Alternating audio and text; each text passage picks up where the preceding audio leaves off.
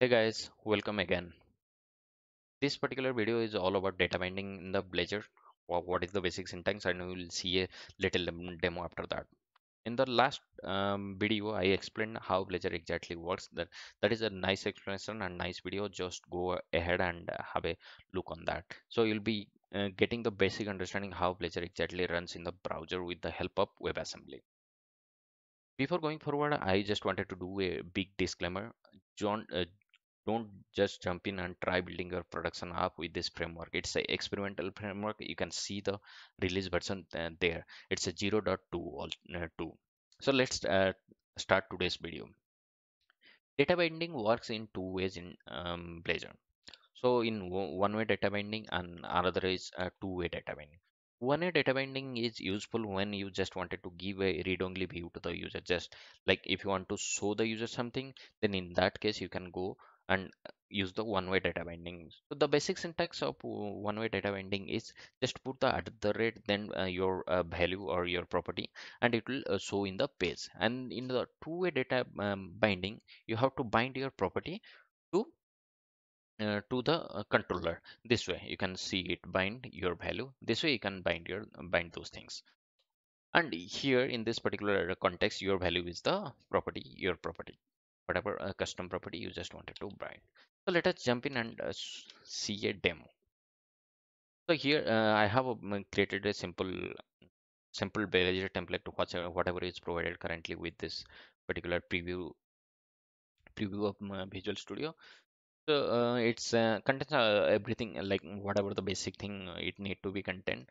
It has all those layouts and everything. So before going forward, let us just have and check how exactly this currently this Visual Studio, sorry, this UI looks. So the browser is up now. Now you can see the processing bar is going on. That means it's trying to download all those DLLs here. So it's downloaded, and you can see the page here. So in the nav, it's a navigation bar, so by which you can go to the page to page. That's it content. It's a basic template whichever is provided by the Blazor team. So now we'll see one-way data binding. For doing one-way data binding, I will try to create a page, a CSTML page. So in this case, I'm selecting class, but whatever you can select, and you just have to keep the extension as cstml.chhtml. Now, as it's a one-way data binding, we will put one-way data bind. Okay, and press enter. Now it will create a page with the same name, data, with one-way data bind. Before going forward, I will do I have to put a little bit thing, that is page, and then it's a basically a routing which I am declaring, by which we can discover this particular component in other components. So I'll be explaining all those things in the later videos and all about routing, how exactly works. But today's topic is by data binding, so we'll talk about data binding more. So as we learn to display something, suppose we have a div, and just you want just we want to show something to the user. It's a message. Uh, yeah, just I want to show the message. I mean, the G message.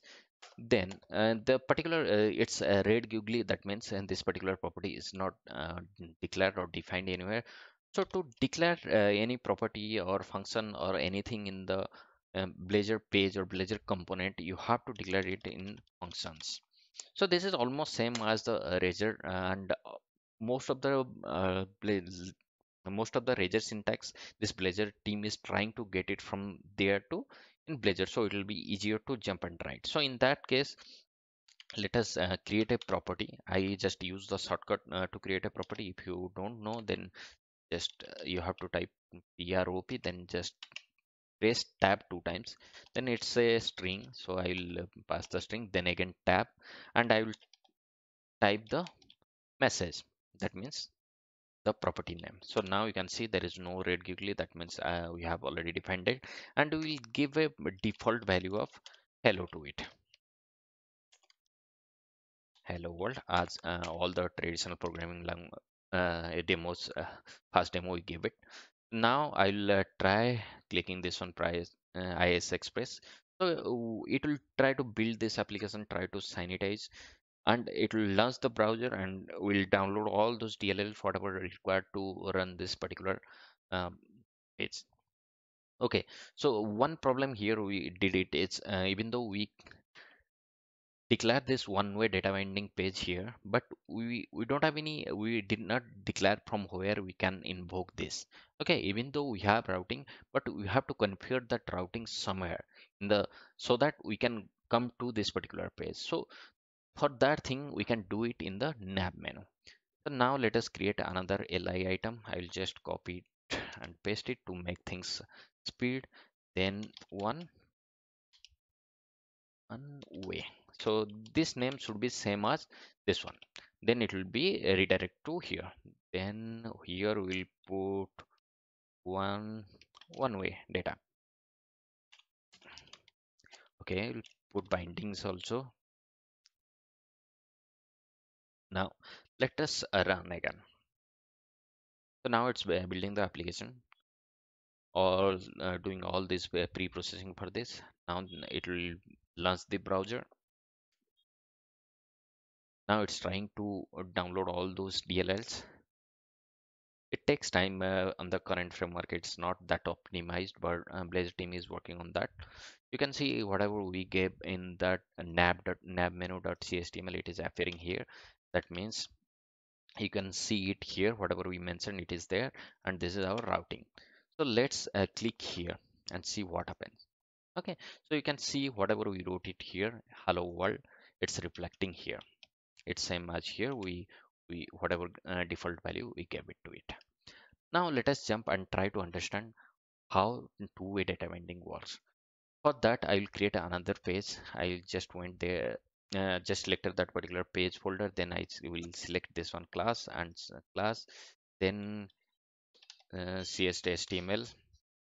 Okay, and now just we'll name it at two-way data bind .cstml. Then we'll press R. So I did a little mistake. Let us correct this naming convention. I will put it capital letter. Now yes to all. Okay, now I will delete everything. I'll just copy these things from here to here to make everything faster, and I will change the route to 2 and here 2-way. Okay, let me, okay, this the spelling is correct now. So before going forward, let us create another route link so that we can navigate to this particular component, and here we'll name it 2. Okay, and this one instead of 1, 2-way. Okay, now here we'll go, we like rename this particular modified our routing. Now this message we are showing. Now what we'll do, we'll create a text box where the user can enter the details, and we'll show those things to the in the div again. Okay, so to bind this particular property, what we have to do, you have to clear call this property bind. Okay, and then at the rate message, as we have declared it here. Okay, so now what I will do, I will just delete all those default values here. Now I will try to run this application. So I pressed F5. Now it's trying to build it, and it will do all those pre-processing whatever is needed. Maybe in near future it might be get faster also.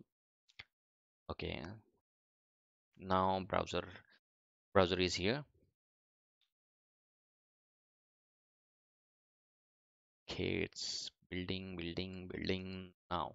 Okay, now I will click two-way data binding and I will type test.